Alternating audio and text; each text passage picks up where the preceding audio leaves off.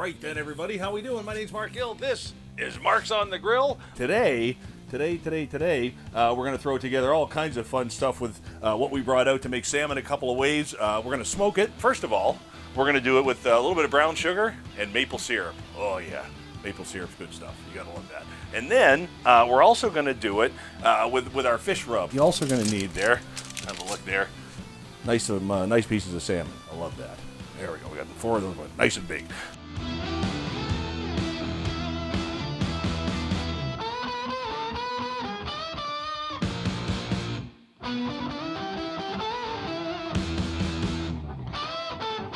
This is just beautiful.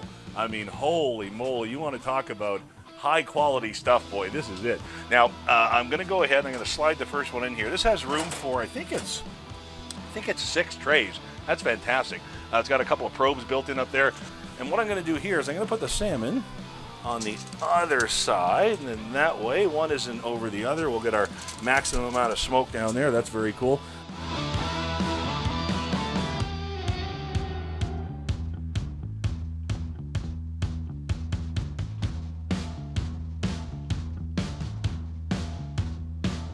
Let's take some Brussels sprouts like that, and they got them in the plastic bag. That's on purpose. So what I'm going to do in there is I'm going to go ahead and I'm going to put in about a tablespoon of white wine, about 2 teaspoons of Worcestershire sauce, and this is great stuff.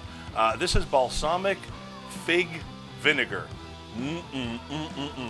So now let me go ahead and close that. We're just going to give this a little bit of a toss. There we go. And to keep them from rolling around, I halved them all. That way I don't have to clean up.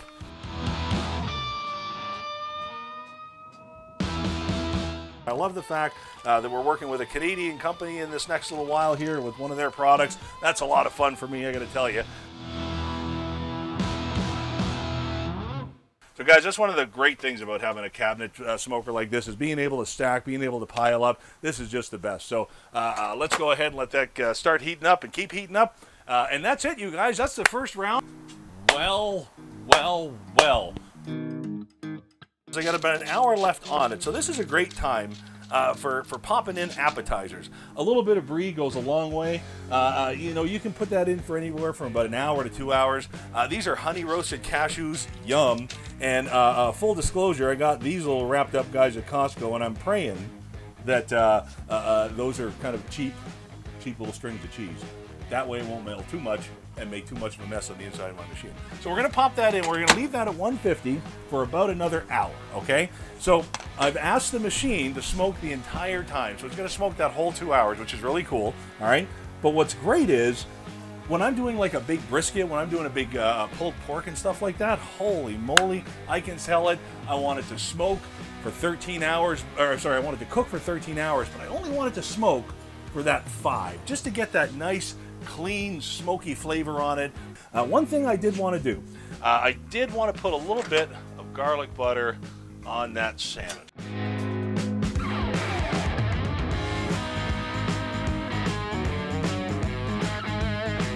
Kind of drizzle that over top. Perfect, I love that. Oh, that's the great thing about this this rack. How handy is that? There we go. This rack holder, that's so cool. Now this is our maple syrup and brown sugar salmon. Oh, I can't wait for that. So guys, here's what we're gonna do. We're gonna let everything in there, say, for about another hour or so. Pick up all that smoke, those beautiful Brussels sprouts. That salmon's gonna be fantastic. We're gonna keep that at that 140 to 150 range and just let it kind of absorb that smoke just over that course of the 2 hours. Oh, that's gonna be good. Alrighty, that's it, part 3. So with this guy, we went ahead and glazed it with some maple syrup, some maple syrup, and some brown sugar. Good stuff. Let's go ahead and take that off. Perfect. Oh, that's great. Now this, we used our Marc's on the Grill fish rub. You can use your favorite, whatever you love. Here we go. We set this at about 225 just to get it rocking and rolling. Then I dropped it down to 150. And the reason I did that is I didn't want the fish to get much warmer than 150. All right, but I wanted to put a little more smoke on it. And because I've got that control built into it, it was really, really, really easy to do. There we go, a little brie, little smoked nuts. We got some meat wrapped cheese. Life just gets better and better and better. And then up top here, and this shouldn't be too hot to grab. There we go.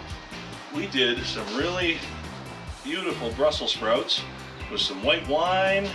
There we go. And some Worcestershire sauce and some fig balsamic vinegar.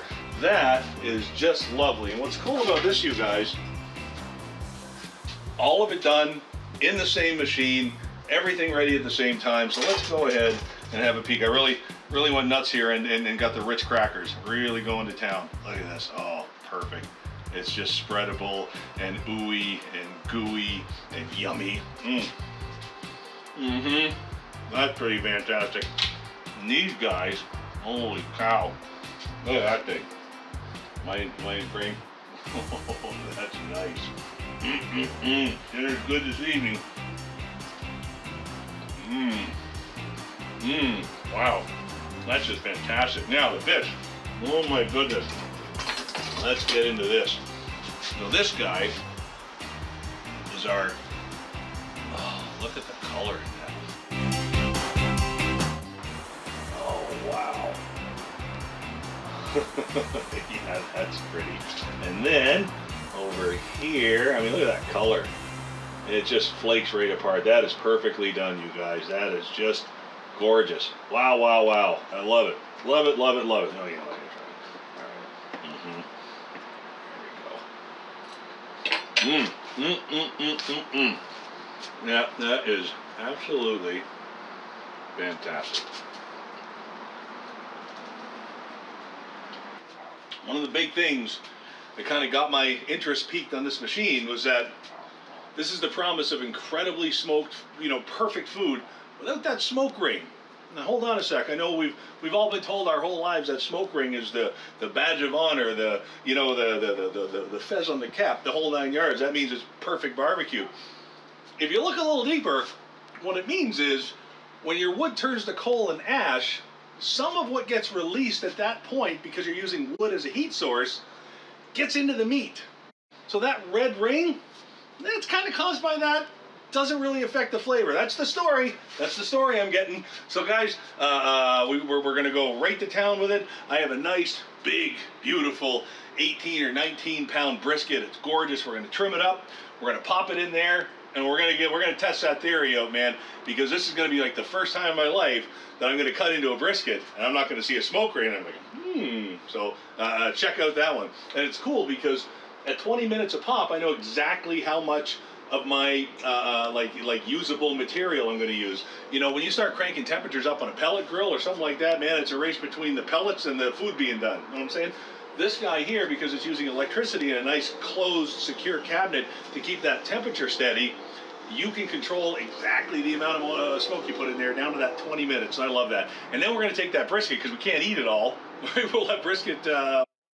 And then over the next couple of days, we're going to take that brisket and we're just going to have some fun with it. We're going to make some great big sandwiches, and we're going to do some, listen, I got to bring back the brisket poutine. That was a hit. I got to do that one. Absolutely. All right, guys, we're going to go serve this up. Thanks for joining us today. We really appreciate it. Let us know where you're watching from. Leave your name and where you're checking us out from. And if you have any questions about our recipe today, the Bradley Smoker, or anything else that we do on the show, by all means, please jot it down there and we will absolutely answer it for you. My name is Marc Gill. This has been Marc's on the Grill. And